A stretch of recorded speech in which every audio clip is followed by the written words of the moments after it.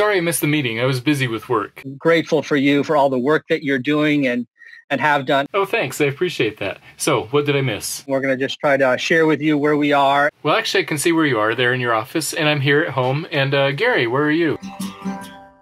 Here I am in California. We don't need the whole song, thanks. And Todd, let's see. It looks like your audio isn't working. Could you try dialing in on a regular phone? Boop, boop, boop, boop, boop, boop, boop, boop. That might not work. Tamara, can you see everyone? Hello, everyone. It's good to be with you today. Likewise. Even though I can't see all of you. Oh, you can't? I know you're out there. Yes, we're all here. Including Todd again. Hello, everyone. Good to see you.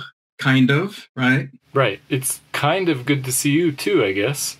So, Dr. Corey, would you mind giving me a detailed, clear description of how we're planning for the fall? Plan will be a phased plan that we will plan on utilizing in phases, and the phases will be planned and the planning will be phased. Okay, so I've created a staff of staffers who will plan the phase and planning while phasing their phases.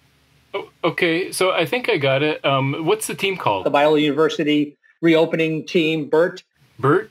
And what's the name of the document they're producing? This is our reopening plan. Okay, I'm sharing my screen and I see it here. The reopening plan, the BERP. And we also have the reopening network, the BURN.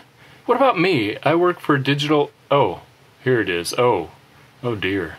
Okay, moving on. I see the plan says the university will no longer provide toilet paper in the restrooms.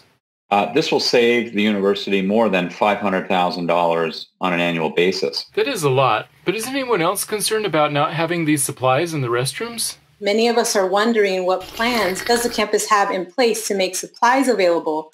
Dr. Corey, were you aware of this? As you can imagine, and this will not be a surprise to anyone, I am not President Corey. I'm not surprised. The cabinet is with the Board of Trustees right now. So he's gone. Dr. Taylor, as provost, can you come up with a compromise? Maybe recycled or cheaper one-ply toilet paper with just one layer? It's really complicated and layered, but all of these things would be taken into consideration. And I see there's a 1-800 number to call posted in each stall if you run out of toilet paper.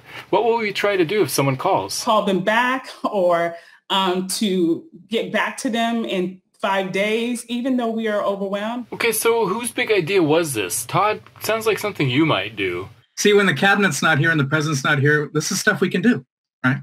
Yeah. Oh, you're back. You didn't need to leave that board meeting just for me. Just know how special you are and how I look forward to the day when we're all back here together again. A quick question. God bless you and goodbye. Let me ask. Oh. Let's see. It wouldn't hurt to order my own supplies. That ought to do it.